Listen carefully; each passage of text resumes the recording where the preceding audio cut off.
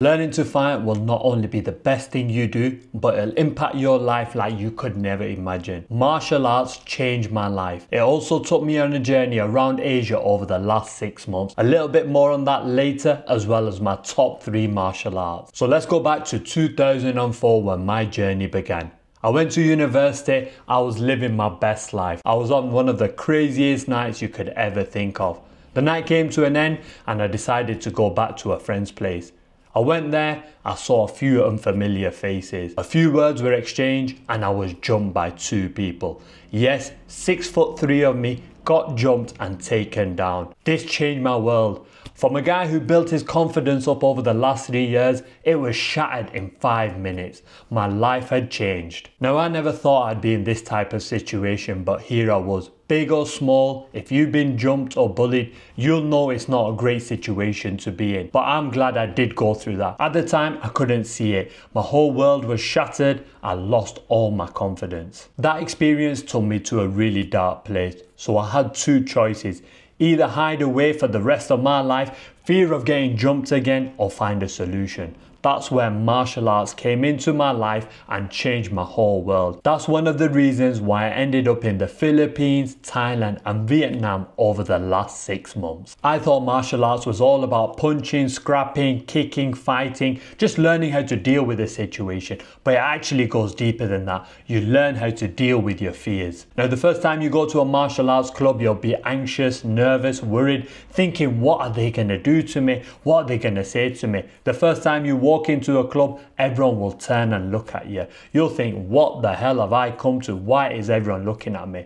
That's normal for a martial arts club. First time you train with someone, they'll probably be more experienced than you and they will take you back to school. It can be quite humbling, but an education. You can see what you could potentially achieve in the next coming months. And as time goes on, you'll become better and you'll be looking at the next person walking through the doors. Just remember what you went through and try teaching them as much as you can. Martial arts not only helped rebuild my confidence and my self-esteem, it made me a better person. And if I haven't convinced you yet why you should do martial arts, there's a practical aspect and a fitness aspect from it. The practical aspect is you don't know which nut is going to come up in the street. You don't know when someone's going to just turn around and try attacking you. And you'd rather know something than nothing. As Joe Rogan says, you'd rather be a warrior on the farm than a farmer on a battlefield. And let's talk about the fitness aspect. Research has shown 12 weeks of regular exercise can cure depression.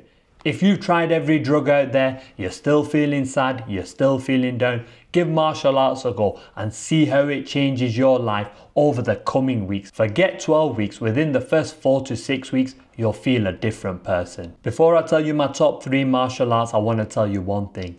The club and the street are totally different. You need to be aware of this. So if you have any opportunity to walk away, walk away. But when you can't, be ready to fight and be ready to give it your all. When I looked to train martial arts, I looked at 3 things. Can it be applied in the street? Is it realistic? Is there a club near me? After this, I found a Japanese Jiu-Jitsu club and this was a discovery of my life. It has throws, punches, locks, kicks, even weapon defense. It has everything that you need.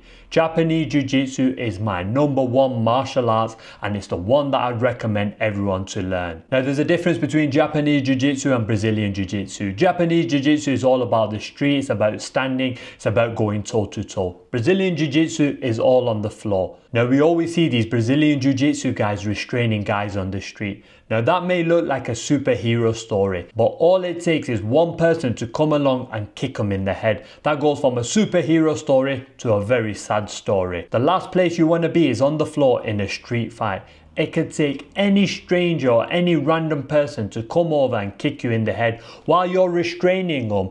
Your hands are all tied up. You can't protect the most vital part of your body and that's your head. That's why I'm not a fan of Brazilian Jiu-Jitsu. If you want to do Brazilian Jiu-Jitsu for strength and fitness, that's okay. But if you're looking for a practical street martial arts, Japanese Jiu-Jitsu is the one to go and is the only one I recommend and is my #1. Now if you don't like the thought of throwing people around, choking people, you want to keep your distance, you know you've got a good punch behind you, I would consider Muay Thai or boxing. These are my two favorite striking combat sports out there. Now, if you can box, you will get out of 99% of situations. Boxing and Muay Thai, very similar. The only difference with Muay Thai is you got the elbows and the knees. They can be very helpful in a street situation. Knowing how to box will be so helpful for life, for your fitness, for street situations, and it will definitely improve your confidence. Now let's talk about Eskrima Dulce Paris Filipino martial arts.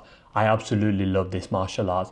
It's so technical, but so easy to learn. It's all about weapons. Maybe you're at an age where you can't throw people. Maybe you're at an age where you can't punch people. This is probably one of the best martial arts you can learn.